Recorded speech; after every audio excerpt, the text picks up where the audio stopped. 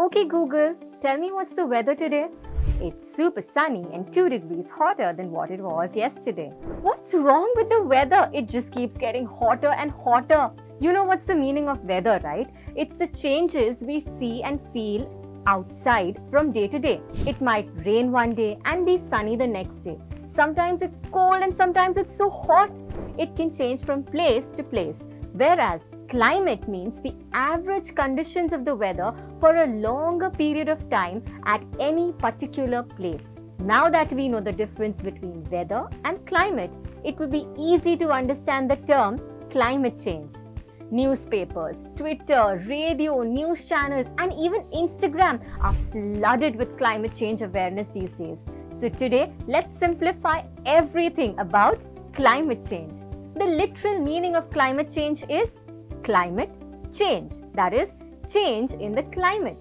NASA describes it as a change in the usual weather found in a place. This could be a change in how much rain a place usually gets in a year, or it could be a change in the place's usual temperature for a month or a season. Now, climate change is also the change in the Earth's climate.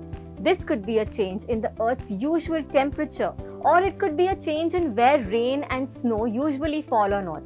But what has caused the Earth's climate to change? The answer is simple. It's us, humans. Did you know 2011 to 2020 was the warmest decade ever? Our activities are slowly killing our planet. Scientists say that greenhouse gas emissions are the primary cause of climate change. Now, what are greenhouse gases? No, it's not a green gas in our houses. There are gases like carbon dioxide, methane, nitrous oxide, and chlorofluorocarbons in the Earth's atmosphere, creating a blanket around the planet. Now, this blanket is what makes the planet the best place to live.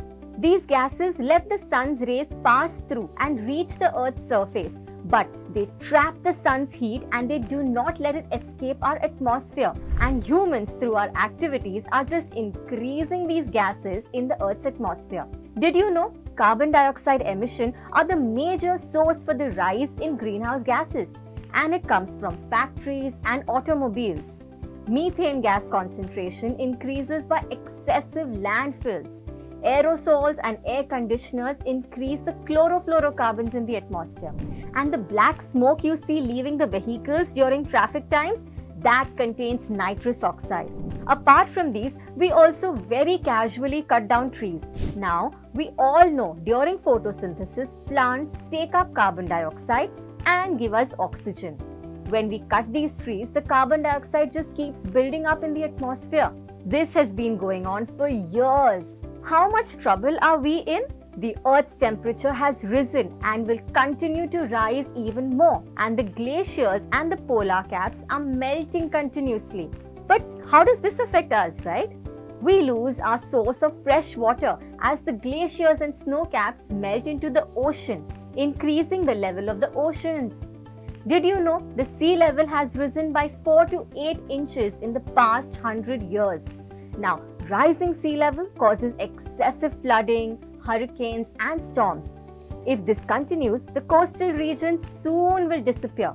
Did you know the tropical paradise of Maldives, the island country, might disappear by the end of this century? What else will we lose?